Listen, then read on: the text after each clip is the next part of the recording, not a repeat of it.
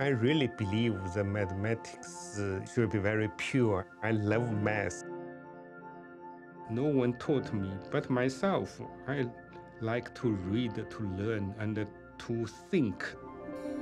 Is a major breakthrough on a subject that has bedeviled mathematicians since ancient this times. new result by Yitang Zhang, which says that there are actually infinite many pairs of primes which are separated by no more than about 70 million.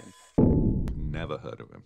So I said, there's no way somebody I've never heard of has done this. My reaction was, wow, who is this guy? And it shows the mastery of the subject. I got the internet. Huh?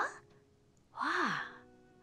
I got, wow, good luck. I got good luck. I'm happy. He said, you know what? I solved this problem in your backyard. I said, when?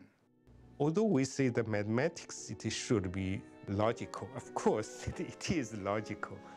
But at the very beginning, you are thinking, you are feeling. This seems very unclear. Then you try to make it clear and clear again.